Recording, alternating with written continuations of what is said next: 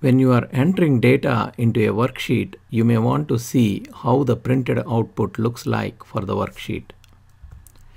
In Excel, you can change the page view, and without printing, you can see how many pages will be printed and how printed output looks like.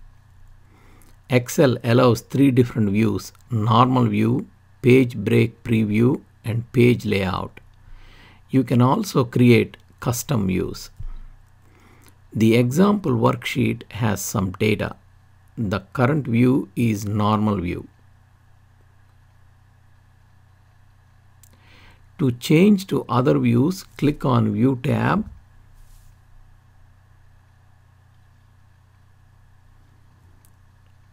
Click on Page Break Preview. In this view, Excel reduces the zoom so that you can see more area of worksheet. Displays page numbers overlaid on the pages. You can see page 1 and page 2.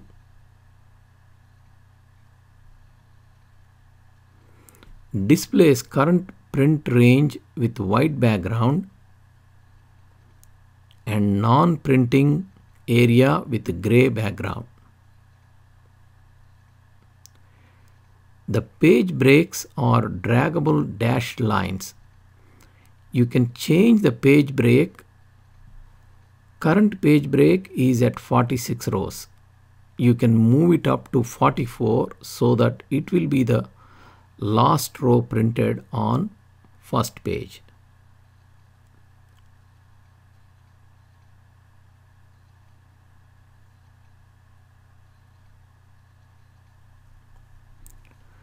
Now click on Page Layout.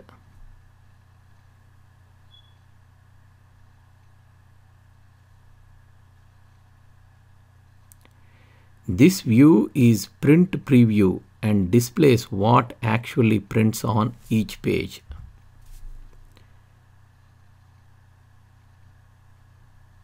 It shows header, footer,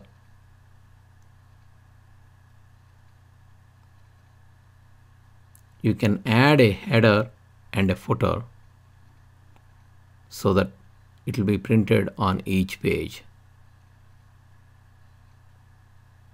Click on header and you can enter the header, and click on footer to enter the footer. You can also create custom views.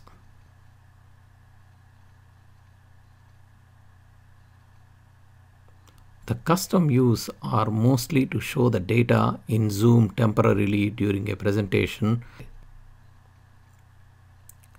First, create a normal view as a custom view so that you can revert back to it.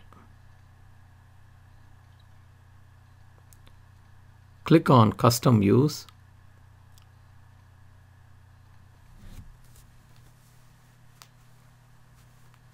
Click on Add. Give the name as normal view. Click OK to save the custom view.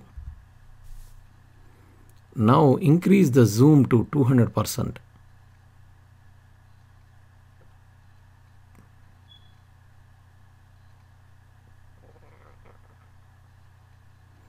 And now click on Custom Views.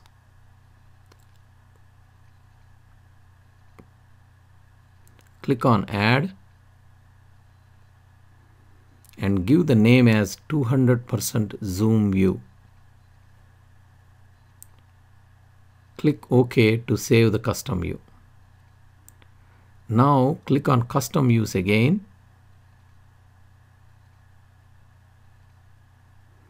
You can see 2 custom views are displayed. Click on Normal, click Show. You can see normal view is displayed. Click on 200% view and click on Show. You can see the zoomed view is displayed. Also, the custom views displays the worksheet which was active when view was created. For example, if you are in sheet 3, worksheet 3, and click on custom views,